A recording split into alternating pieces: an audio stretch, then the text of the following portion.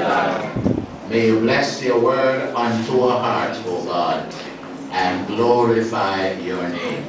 May the words of my mouth and the meditations of our hearts be acceptable to you, O Lord, our strength and our Redeemer. Speak, Lord, in the stillness.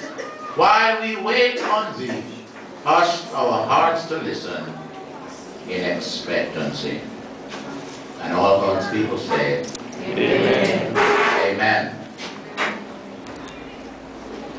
It is one thing to talk about the faithfulness of God, and we should. God has been faithful to each of us and to this particular ministry here, Shalom Missionary Church. Shalom, God's peace, God's well-being upon our lives. We should talk about that. Without God, you would not, and I would not be here today, as we shall unpack it a little bit in a moment. But God desires a particular response from us. A response that we see in this passage of Scripture, and a response that we did not see in this passage of Scripture.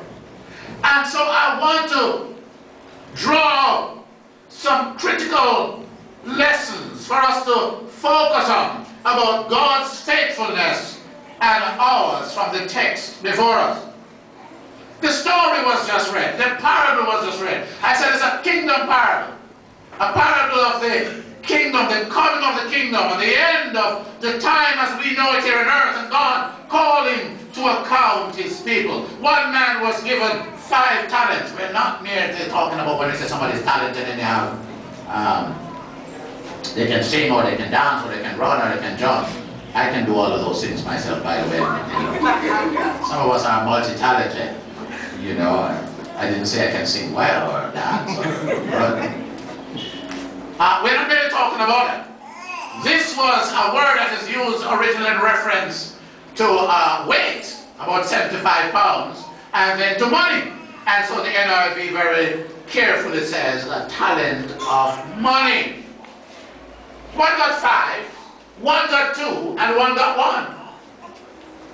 And the one that got 5 went and worked and improved that to 5 more. So he had 10. The one who got 2 similarly, and he ended up with 4.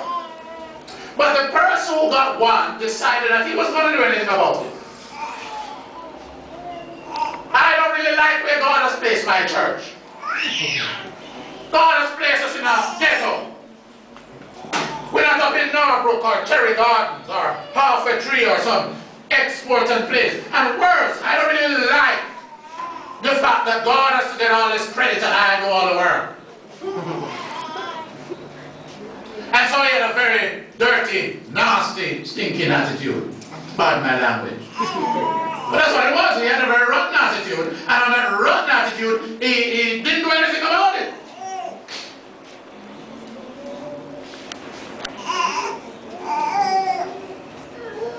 This betrays something about us.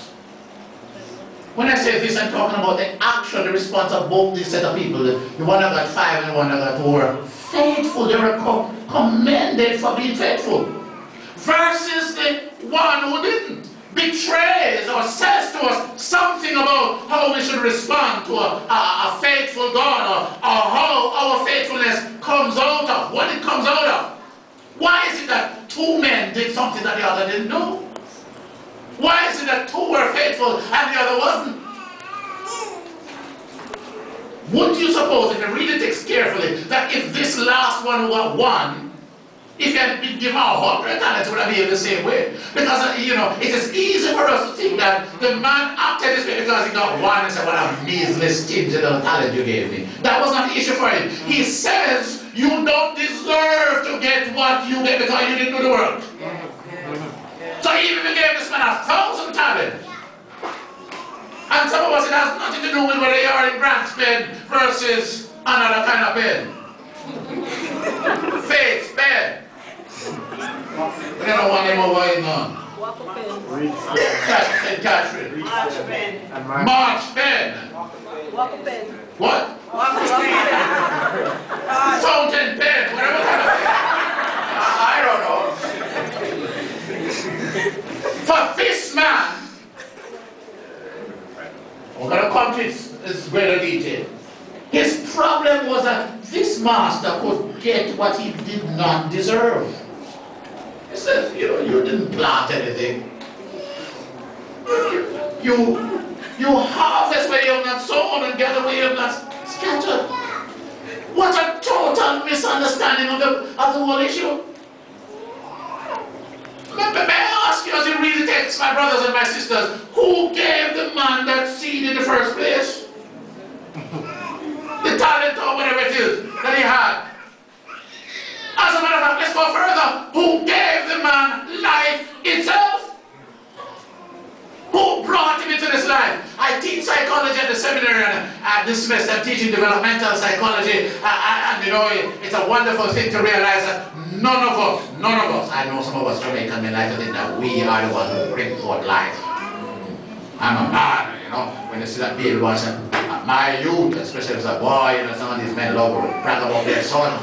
Bone of my bones and flesh of my flesh, I did this work. Listen to man, you can do a lot of work in sex and fire blank. I think I've caught this under where I am. You people can take it, some other people can't take this kind of language. So, you know, other places you have to clean up your language and talk a certain way because they're too prim and proper. But here, grandpa, you just like it same way, straight up. I like it like what I like chew juice. Give it to me straight. Yeah. That's what I like. And so I'm a plain country speaker, you know. Give it to me straight.